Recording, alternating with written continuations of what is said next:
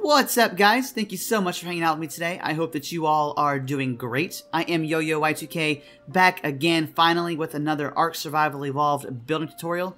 My computer issues have continued. I've had blue screens of death. I've had to reinstall Windows, etc., etc. The list goes on, but we are finally back in Ark, and I have a build that I hope you guys enjoy. We're working with a Plesiosaur saddle today. Actually, we are going to build a mobile base on the back of a Plesiosaur. It's pretty cool, pretty quick. Hope that you guys enjoy the build. We will take a quick tour around just so you can see what it looks like before we put this together. If you do want to build this in your own worlds, I will have a list of structures down in the description. So just take a look down there. You will see how many walls we need, how many foundations, etc., etc. But that's pretty much it. There's not a whole lot going on. It's a pretty small base, but it's relatively functional and would suffice to, you know, provide a decent base for some mobile kind of exploration. So let's go ahead, jump over to the other Plesiosaur, our blank slate, and get started working on this platform. So the first thing to do is put down a pillar. The pillar is temporary. It just gives us snap point for the foundations. So what I'm going to look for is the line here that runs down the platform lengthways, and we will put the pillar on this line, and I'm going to sneak it just over a little bit, but I think if we go and put it, say, right here on this line, just over a little bit, about like so. See how it's just ever so slightly across this vertical line, but it's in line with this horizontal line. That should give us the snap points we need whenever we put down the other pillar and get the foundations lowered. So what I mean by lowering foundations, if I put this half a block away or half a step away, you can see how it's slightly lower than the previous pillar. I'll pick that up, put another one down, pick this up, put one more down, and it is lower still. And then if I pick this up, now the foundations are super low in the platform. And if I go ahead and run these along the length of the platform, they line up pretty well. And we've got just a little bit of overhang on the back, and that's fine. I mean, there's a little more overhang on the back than the front. That's fine. We're going to have the ramps off the back to allow, you know, easily getting up onto the back of the Plesiosaur. If you say you're not piloting and you want to jump onto the platform, those ramps allow you to do that. So we have those in place. We can get rid of this pillar now. If we were working fast enough, we would have been able to pick that up, but I was kind of stalling, so we didn't get fast. I'm sorry, I cannot talk today, guys.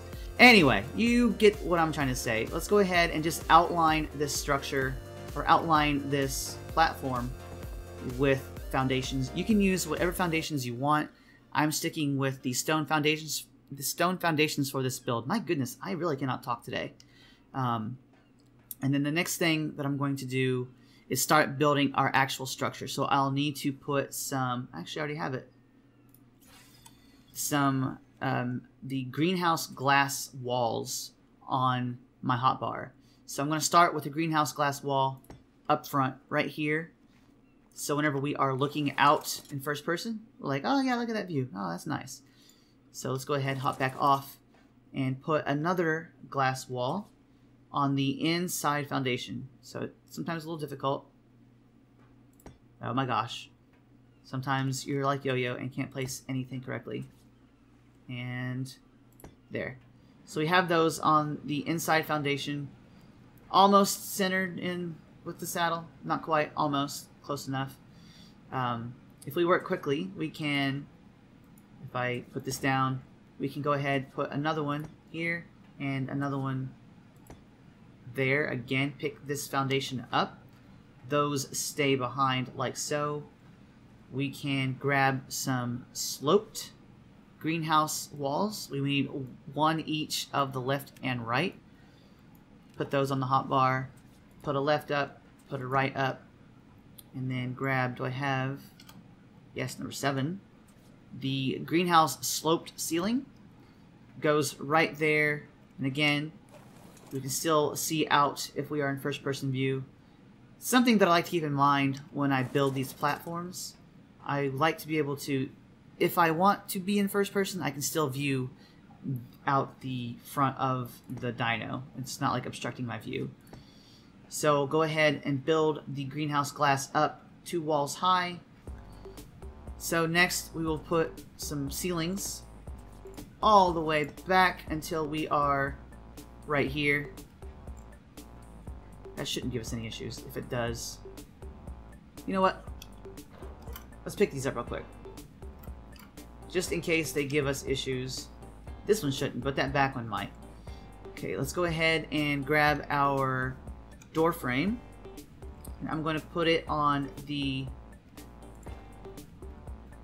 back foundation. So this one right here.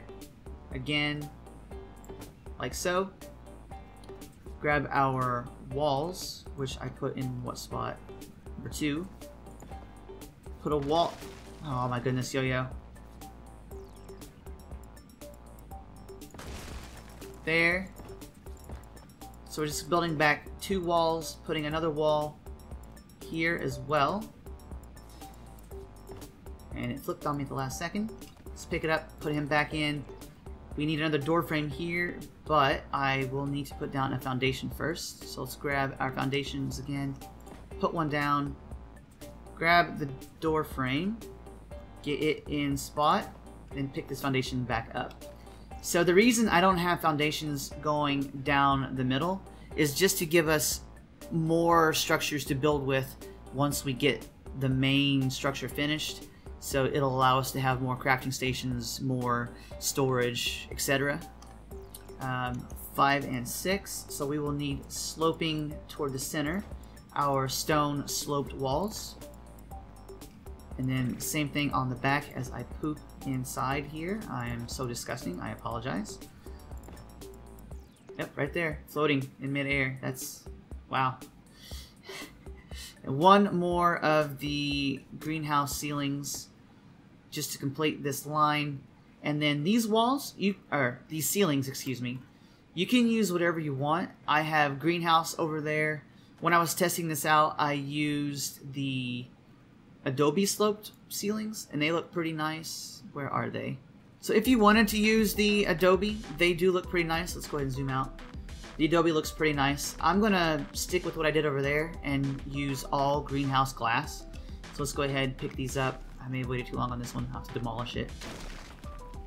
But let's go with the number 7. Yeah, number 7.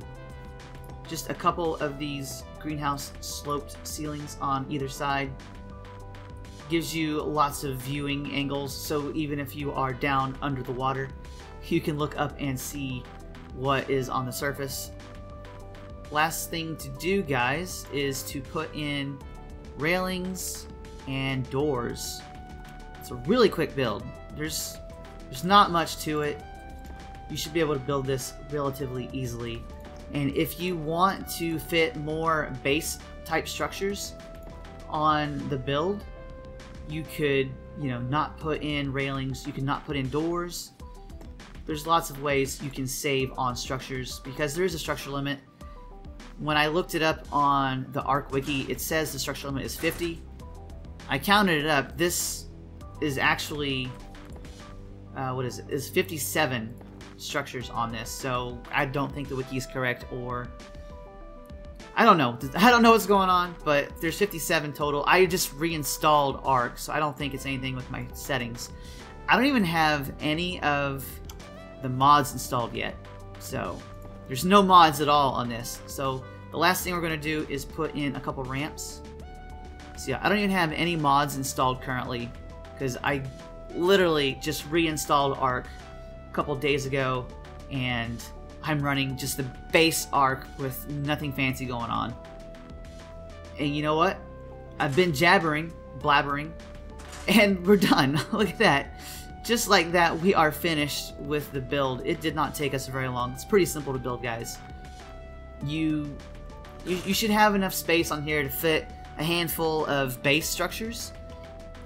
Obviously, like I said a minute ago, if you wanted more things on the platform, you could, you know, get rid of railings, you get rid of doors. You don't have to have the ramps if you don't want. Lots of ways you can save on your structure limit. But just real quick, that's the build. Let's go ahead, park it up, get out, take a look off the back. These do work pretty well. So if you're swimming along and you're coming up to the back of the platform, ta-da, I am back on the platform. So if someone is piloting the Plesiosaur, they don't have to get off for you to be able to get back on top of the platform. So anyway, guys, that is the build. I hope that you guys have enjoyed it. Let me know down in the comments what you thought. Let me know if you intend to build this in your own worlds. But thanks for watching, guys. I hope that you have a great rest of your day, and hopefully I will see you all again in the next video. Until then, take care and bye-bye.